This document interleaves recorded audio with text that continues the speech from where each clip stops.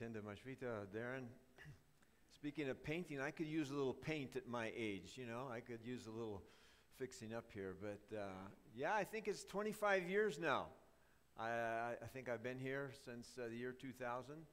So it's an honor and a privilege to be with you all today.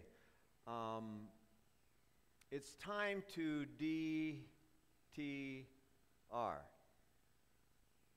You do know what that stands for? Huh? Detox. Oh, no. What's the first question ever asked in the Bible? This is a Bible church, I think. B, B, C. The first question is, where are you, Adam? That's the first question. What was God doing? He was defining the relationship between he and Adam and Eve, who he breathed into them the breath of life, and they became living souls, just like we were singing. How is it with your soul today? How is it with your relationship with him? You know, Jesus asked many questions, but he asked his disciples one day, who do people say that I am? And so they said lots of things. But he says, who do you say that I am? He was defining his relationship with them. I started thinking here the other day, okay, Jesus had all kinds of people that he ministered to and so forth. What type of people were they? Well, some were fools. You know, the fool has said in his heart there is no God. But there were many people who saw what he did and so forth, and they just wouldn't believe. Then there were frauds, like Judas. 3.5 years, he saw everything, heard everything, and so forth, but he betrayed the Savior of the world. Then there are friends, but you see, even his brothers were not believing in him. His own brothers and sisters. So you can be a friend, you can be close by in a relationship, you know, and then for sure there were foes, huh? The scribes, the Pharisees, they wanted and they cried out, crucify him. But Jesus had lots of foes. And then, of course, there are fans of Jesus. If you guys follow the Euro League, maybe some of you gals do too, you've got your own team, and you sit there and you cheer on TV or whatever else it might be. There are those that are in the game and they're playing, and then there's the spectators. There's lots of fans, and they have all kinds of critique on the game, of course. So there's many fans of Jesus as he walked. They were mesmerized by what he did, his teachings, his healings, the different things and so forth that he did. But Jesus wants to define our relationship with him. What he wants us to be are followers. Check it out. Define your relationship with Jesus this morning. Jesus is looking for a particular kind of follower. Those who are willing to deny themselves and pick up their cross and follow him. You follow me, he says, and I'll make something of your life. I'll make you a fisher of men. I want to make your life count. The title of what I want to share with you this morning, and thank you, worship team, for gave a little heads up.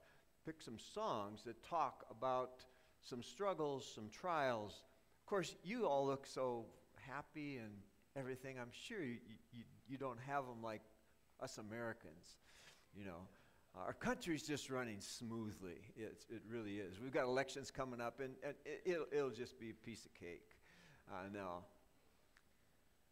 No, so what I want to share with you this morning is called discovering and especially the key word, developing night vision. There's lots of wars that are going on. We know about the Middle East. We know about what's happening in Ukraine and Russia and all of that. But if it was pitch black in here this morning, you could not see your hand in front of your face, but our military would come with night goggles and they would be able to see in the dark because they have night vision. Why do they do that? For what particular purpose?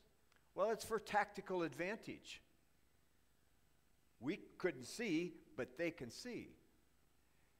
It's for situational awareness of what's happening and what's going on. You have to be able to have superior visibility.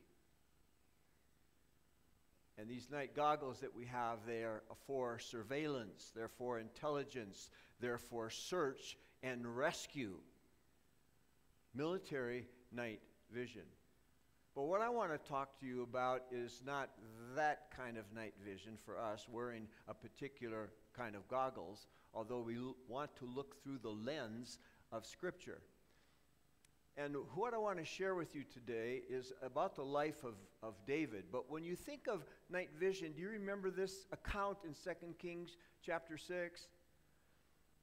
The army of Aram, the king of Aram, has surrounded God's people. And Elisha's servant, he said, we're in big trouble here. And then he prays and he says, I'll ask my master, what shall we do? Don't fear. We just finished singing a song about that. Don't fear, for those who are with us are more than those that are with them.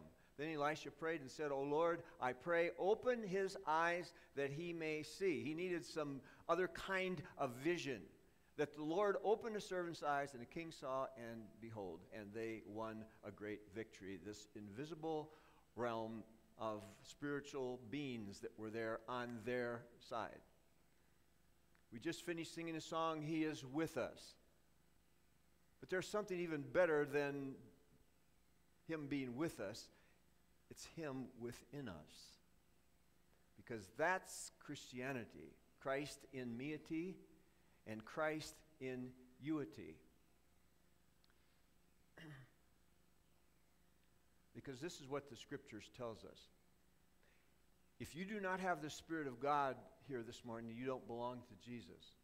You can come to church, you can sing a few songs, you can put something in the offering, but you need to be born again to a living hope through the resurrection of Christ from the dead. And so Paul writes, and he says, now we have received. Is that past tense or present?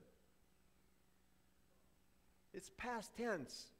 We have received, not the spirit of this world, but the Spirit who is from God, so that we may know the things freely given to us by God. And when the Holy Spirit comes into our life, our military uses night goggles, but we have the Spirit of God within. And Jesus talks, especially in 14 and 16 of John, about the Spirit of God. And what is He going to do? Jesus said when the Spirit of God comes, He's going to convict the world of sin and righteousness and judgment, just like He did me at age 30. Then what? Jesus said when the Holy Spirit comes, He's not going to talk about Himself. He's going to talk about me, and He's going to bring to your remembrance all that I said. So one of the purposes of the Holy Spirit is to reveal Jesus to your heart and your life and your need for Him. Not just in the past, today. And then the Scriptures, He works in our heart, and He does cause us to be born again to a living hope, just like Nicodemus needed to be born again. You got to be born of the water and the Spirit. When the Holy Spirit comes, Jesus said He's going to teach you, He's going to guide you, He's going to comfort you, He's going to come alongside, He's going to be a paraclete to you when you go through the valley even of the shadow of death. And He's going to empower you. You're going to receive power when the Holy Spirit has come upon you. You just wait. And so they waited, and the Holy Spirit came. And then the Holy Spirit transforms us from the inside out as we behold Him as in a mirror, as in the Word of God. We're changed from one degree of glory to another by the Lord, the Spirit. So I want to illustrate it this morning through the life of David. If you remember Saul, the Spirit of God came on Saul mightily, and he prophesied, and then he didn't follow the Lord, and he disobeyed sadly. And the Holy Spirit was taken from him, and an evil spirit came upon him. And Samuel comes now, and Samuel anoints David as king. Sons of Jesse, the last one. Bring him in here. We do not know exactly how old David was, maybe 15, 16, 17 in there, because we know he came into power and began to reign in Hebron at age 30. So he's anointed king, and the Bible tells us that the Holy Spirit came upon him mightily, and he was a man after God's own heart. So imagine yourself being 17, a prophet comes, the Holy Spirit comes upon you, you are going to be king. You are going to lead this people called Israel. So you'd think that things now are going to run fairly smoothly, right? Not at 17. God has to do a little bit of training, a little bit of preparation. And so I want to share some training and some preparation that he's done in your life and he's still doing in your life. And the first one is the wilderness of spiritual preparation. David spent his life out herding sheep, goats, cattle. I don't know all that he was, but he was out there. He was alone. And he did this. Sorry about it. I want to back up one. From Psalm 78, notice what he did. Notice the verbs that are underlined. The first three. He chose David, his servant. He took him from the sheepfolds, from the care of ewes with suckling lambs. He brought him to shepherd Jacob, his people. This is his church. It's not Darren's church. It's not Cassandra's church. It's not the elders' church. It's his church. There's only one church. Nothing's going to stop it. Huh? And he brought him, chose him, took him, brought him to do a specific task. That's what we're to do as pastors and elders and leaders and other ministry leaders. We shepherd, whether it be children, the kids left here, his people, and Israel, his inheritance. Now notice how he did it. He shepherded them. That's what we're to do, dads, moms, with our own children. You don't just leave that to the church. You shepherd your children and your grandchildren, one generation to the next to the next. So he shepherded them according to the integrity of his heart, and he guided them with his skillful hands. His spiritual preparation is out herding sheep. But what did he learn out there herding sheep? He learned dependence. He learned that he needed to be led by the Lord to green pastures and quiet waters. He needed to have faith. It's where he developed his love and an intimacy that he had with the creator of the universe. The heavens declare the glory of God, he says in Psalm 19. He had a love affair with God's creation, and he had a love affair with Yahweh himself. He had one desire, according to Psalm 27:4, that he would dwell in the house of the Lord all the days of his life, to behold the beauty of the Lord and to meditate in his temple. He wanted to see the Lord.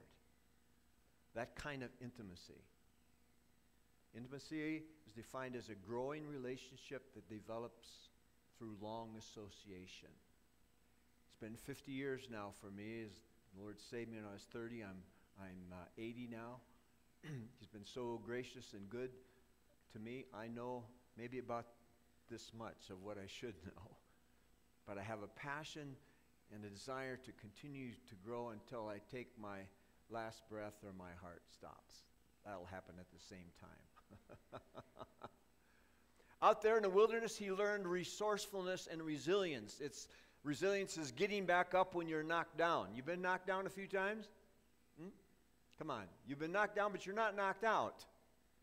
You get back up again. And the Lord upholds us with his hands. So David had to learn this, and he learned those things just herding sheep. He had courage and boldness out there. Goliath was a nobody.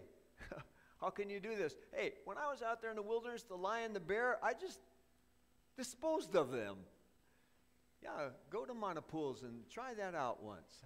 See how that works with a lion. See if he doesn't have lunch there instead. And so David learned these things, listen friends, in silence and solitude. There's little silence and solitude these days in most of our lives.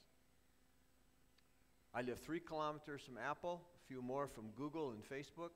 Our average teenager spends 7 hours a day on his devices. Who's discipling who? The IT world is discipling our young people, and not only young people, our old people. I go here to a coffee shop. There will be out for dinner, and there's a mom and a dad, and they're both texting. Their two children are sitting there like this. What is that? Huh? Take the phone and toss it somewhere. These are your kids, and you're out to dinner with them. Be present.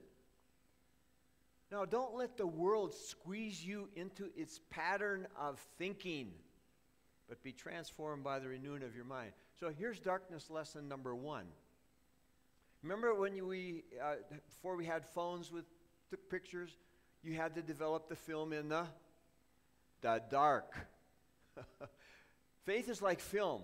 It's developed in the dark days, the nights that make you trust God, and in ways you normally would not be able to trust Him. He takes us, consider it all joy when you go through various trials. You clap your hands when you're going through them? The testing of your faith produces endurance. Let endurance have its perfect work, that you may be perfect and complete, lacking nothing, that you may mature and grow. What a sad situation if we saw a 16-year over here still in nappies and sucking on a bottle. He wants us to grow and mature.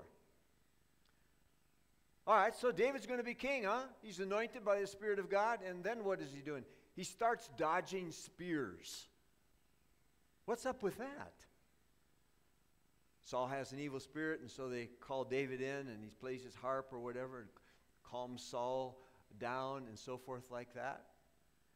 And so God uses the fiery furnace of affliction in your life, in my life, to draw us close to Him. So David would say in the Psalm 119, "It was good that I was afflicted, that I might learn your ways." He would say, "Before I was afflicted, I went astray. But now I keep your word." Also Psalm 119, "In faithfulness you afflicted me, Yahweh." I think 6 times in Psalm 119 the word affliction is used. And so Psalm 86, in the midst of affliction, what do? You cry out. That's the way you get into the kingdom of God. Blessed are the poor in spirit, for theirs is the kingdom of heaven. It's the only way you get into the kingdom, is to cry out to God for forgiveness.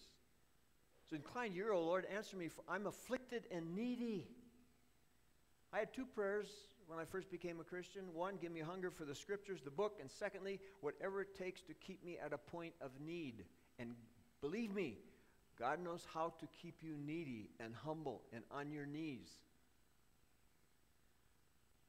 Save your servant who trusts in you. Be gracious to me. God is preparing him to be king. Here's a darkness lesson number 2. When the darkness you're experiencing is God ordained, not from your own stupidity and sin, do not try to create your own light. Learn to be content where He has you. We want to wiggle out sometimes of situations. And God says, I want to teach you some things in the valley of the shadow of death. Paul learned to be content. It's a process where you learn contentment, where you learn to trust, when you learn that I can handle this situation through Christ who strengthens me, who's in me. Number 3. Whoops, I flipped through one too many. Remember, he's 15, 17, somewhere in there. He's going to be king at age 30, and then he's hiding in caves. Lord, I thought I was going to be king right here, and now Saul's got 3,000 people down there, and I'm hiding out in the cave with a few of my men. I call it the horrific cave of emotional darkness. And many think that Psalm 13 was written when he was hiding out in one of these caves. I want you to note the number of how longs. How long, O Lord? Will you forget me forever? You cry out and nothing happens. How long will you hide your face from me? How long shall I take counsel in my soul, having sorrow in my heart all the day? How long will my enemy be exalted over me? A long time sometimes. Have you ever noticed that God's ways are not your ways, that his timing is different than your timing? Hello? Are you with me? You know these things. No, we just want, don't worry, be happy. I went to one of the shops the other day. Don't worry, go shopping. Now, it isn't all happy. Marriage is a piece of cake, right? It's a walk in the park. Raising kids, got that one down pat.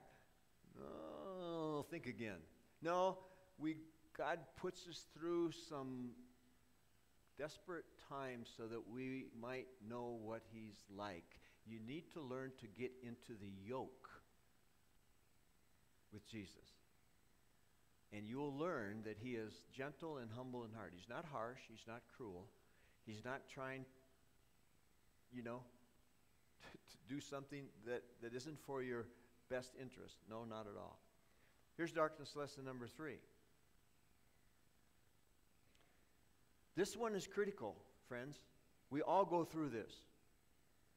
I just had a friend we were missionaries with in Sri Lanka and the Philippines, a couple, they just buried their 3-month-old grandchild.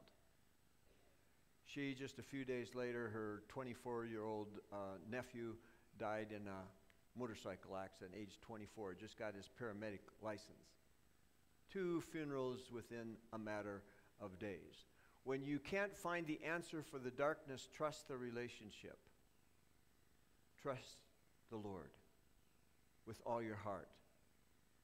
Don't lean on your own limited thinking and perspective.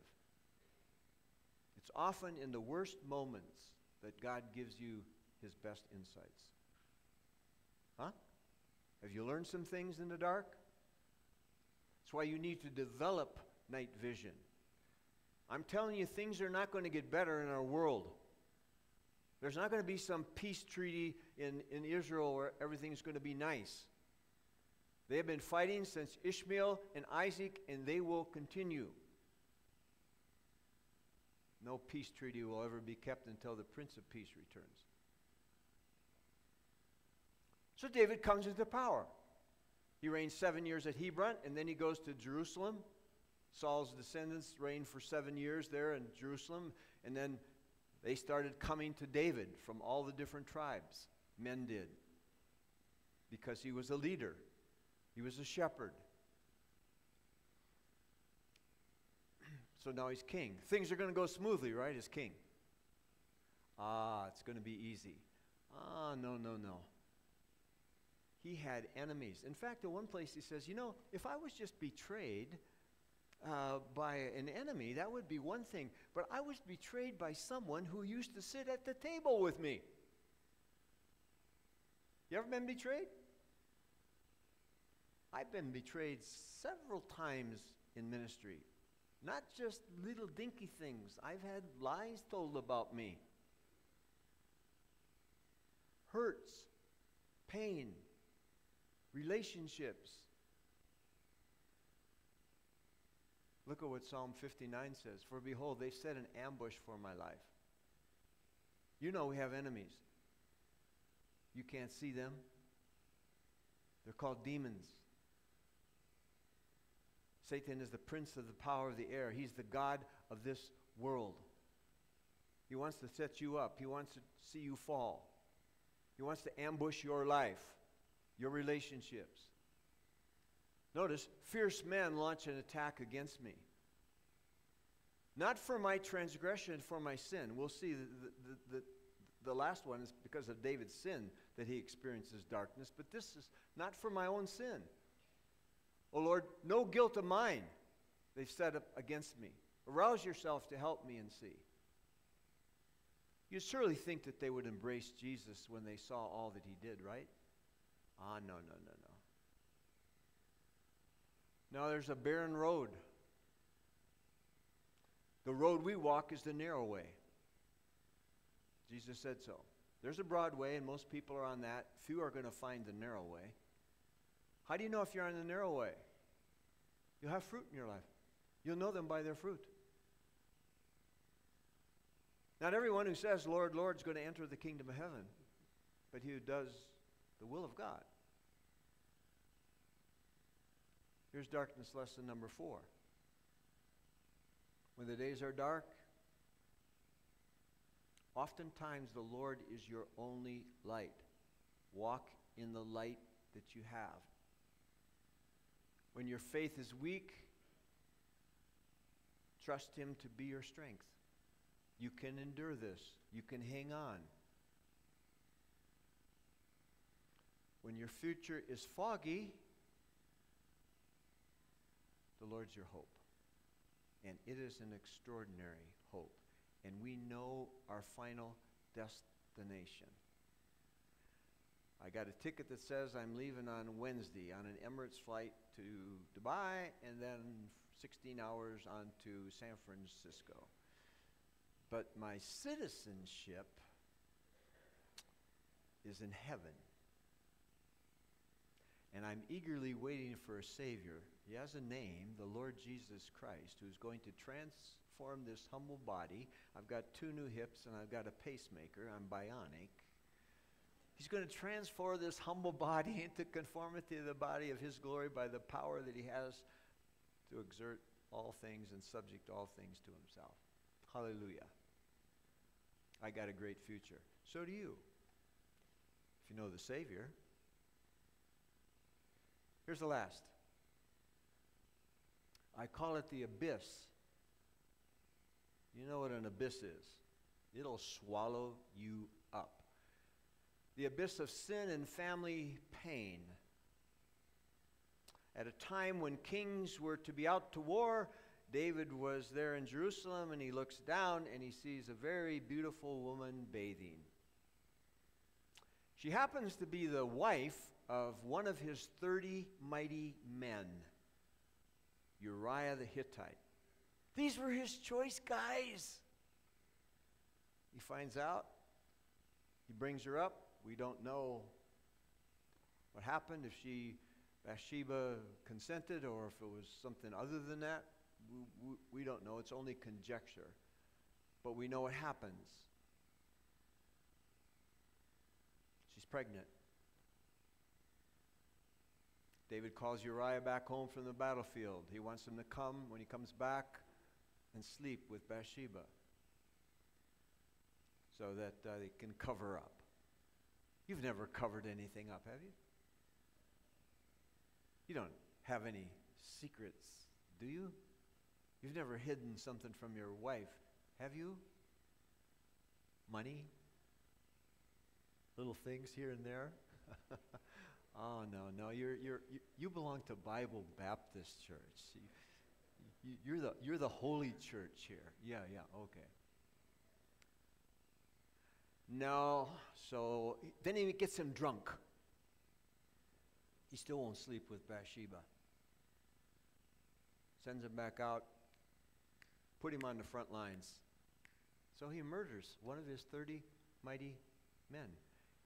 And then there's a 4-fold curse that comes upon him by Nathan the prophet. The baby dies. Absalom steals the kingdom. There's incest in the family. And Absalom's going to sleep with all of his concubines. And he steals the kingdom from his dad. This isn't, by the way, Psalm 78. That's a wrong thing there. Then the king trembled and went to the chamber. Absalom comes back, if you remember, and then he's pierced through. This is as he walked, he said, after he found out Absalom was dead, murdered, my son Absalom, my son Absalom, if only I had died instead of you, Absalom, my son, my son. Imagine him now looking back, that one look at Bathsheba and that act that he did cost that. Here's the lesson, friends, for all of us. Don't be deceived.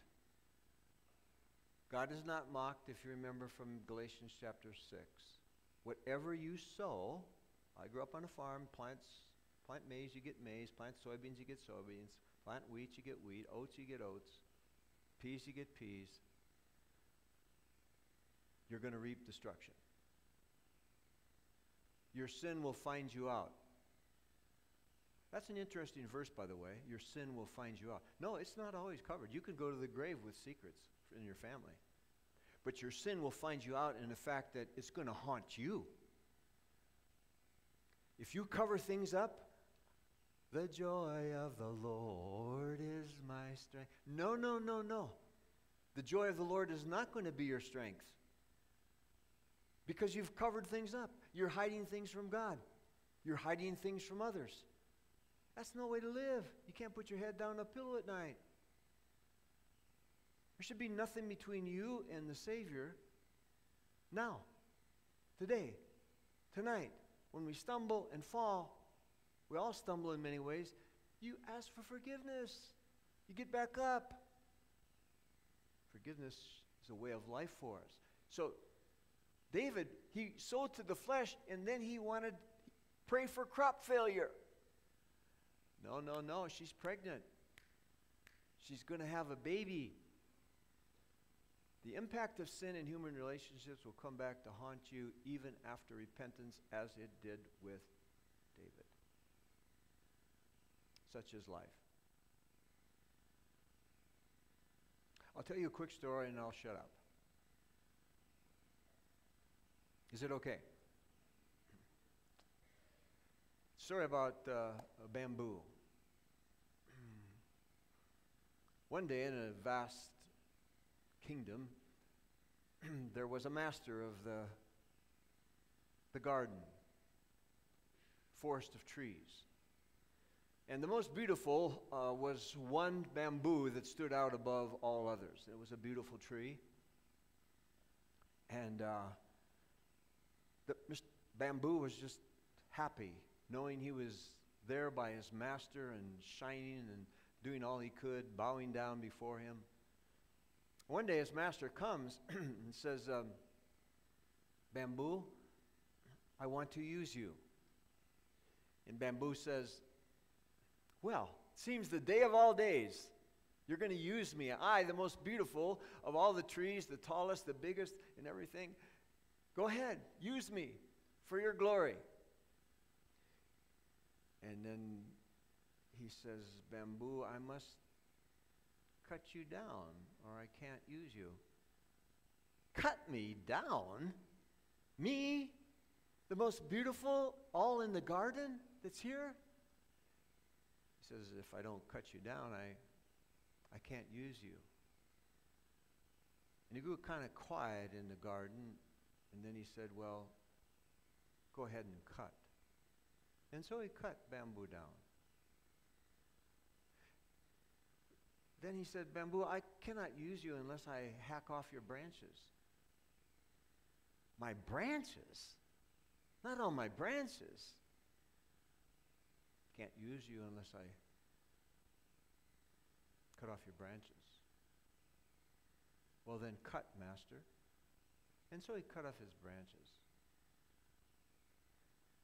Bamboo, I want to use you, but I can't use you until I cut out your heart. My heart? All that's inside me? Well, go ahead and cut. And so that's what he did. And then the master took Bamboo and took him up on a mountain where there was a big pond of water. And the water went through bamboo on down to the rice paddies and field that watered those fields so that rice could grow. And here is the main point. In that day, bamboo, once so glorious in her stately beauty, became more glorious in her, notice, brokenness and humility. For in her beauty she had life abundant, but in her brokenness she became a channel of abundant life to her master's world. You know what bamboo trees are like.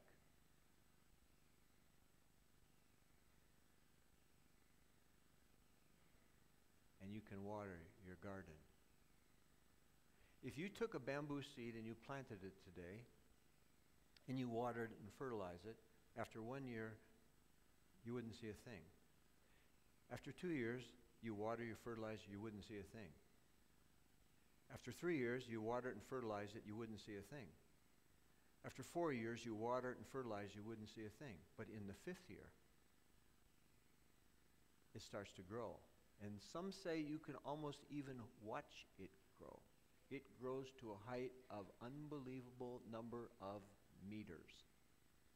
And all the while you don't see anything on the surface, its roots are growing down deep and deep and deep. And I'm going to go through these very quickly, but here's the night vision insights and principles from this. The Holy Spirit is working in your life, in my life, within, underground, so to speak. And He's producing in your heart and life many characteristics: patience, adaptability, resilience. He wants to grow you up. He's deepening our roots in the Lord Jesus and in the Scriptures. He empowers us by the Holy Spirit to bear fruit.